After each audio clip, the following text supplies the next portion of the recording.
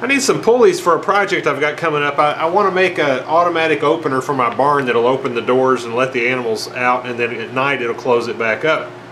And so I needed some pulleys to run the steel cable over.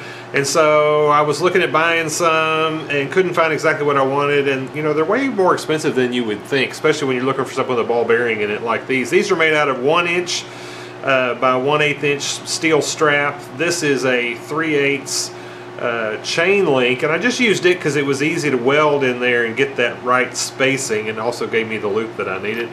It's just got a ball bearing from a skateboard bearings in there, and this is just some steel that I turned down on the lathe.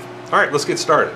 Now to make the wheel part of the pulley, I've got some 2-inch steel chucked up in here, and I've got it roughed out. It's some scrap that I got from the scrapyard, so I don't know what it is, that I got the rusty crust off the outside. And so what I'm going to do now is take a parting tool and start kind of marking these out. So I'm going to mark out the divisions of where I'm going to cut them. I'm going to use roller skate bearings on the inside of them, so, and those are like 275 thousandths wide. So I'm going to mark those out, and then I'm going to start cutting the groove where the wire will lay.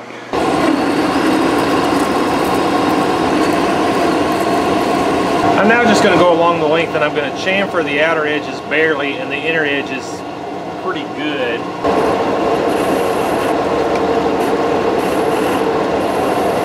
Now I've got a little round-nosed piece of high-speed steel that I'm going to try to go in there and kind of round that bottom out with.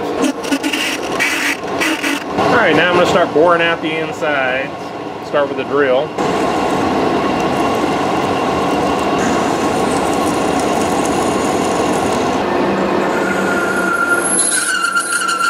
Alright, I got the bore, I think, where I want it. I hope it's where I want it. And now I'm going to part them off.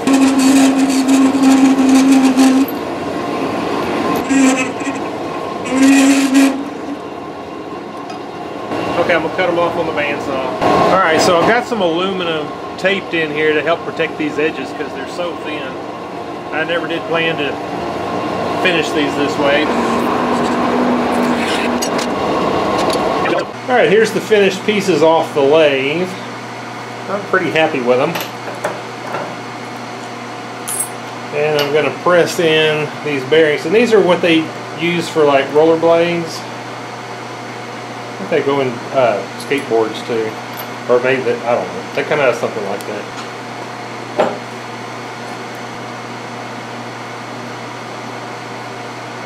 Yep. Gonna work great. I'm making 5 of these, and so I've got 10 straps clamped in the vise, and I've got a piece of aluminum rod on one side to tighten them up, and I'm going to drill them all at one time.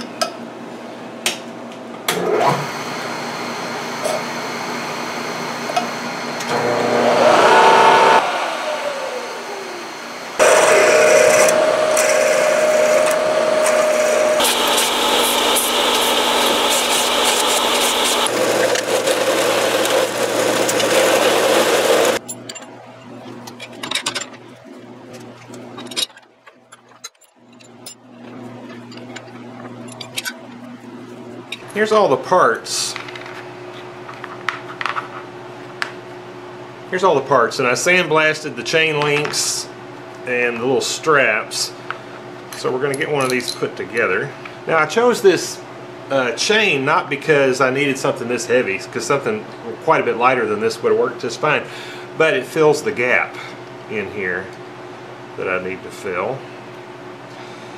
And so I use these chain links because I would have had to have either bent this and tried to keep it, you know, perfectly straight, or come back and drilled it later, or welded a flat piece in here and then attached a hook somehow.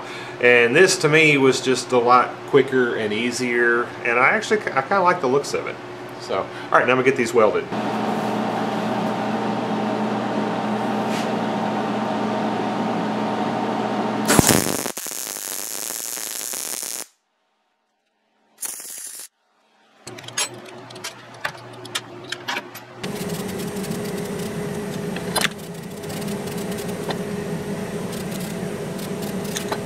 This is a Banner Red Krylon.